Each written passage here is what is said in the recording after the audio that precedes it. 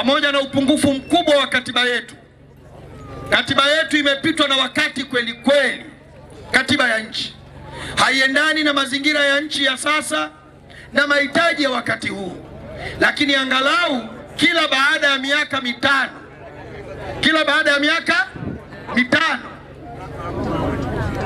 inatupa nafasi wa Tanzania kwa unyonge wetu kuchagua viongozi wengine wapya.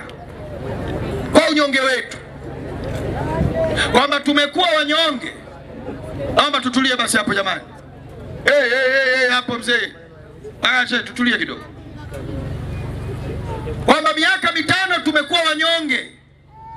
Tunauawa ziwani, nyavu zetu zinachomwa ziwani, hatuna maji safi na salama ya kunywa, hatuna bei nzuri ya pamba, tukienda kwenye malisho tunapata shida. Tumekuwa wanyonge kwa miaka mitano.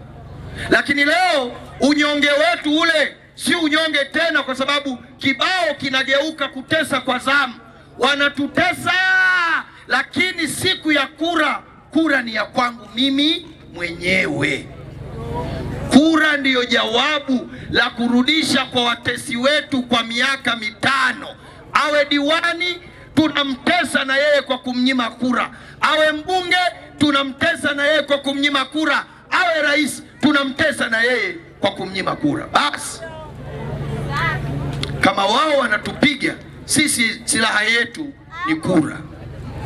Kama wametunyima maji, sisi silaha yetu ni kura. Kama wametunyima malisho, sisi silaha yetu ni kura. Twendeni tarehe 28 ndugu zangu, tukafanya maamuzi. Maisha yetu haya ni kwa sababu ya aina ya chama kilichoko madarakani.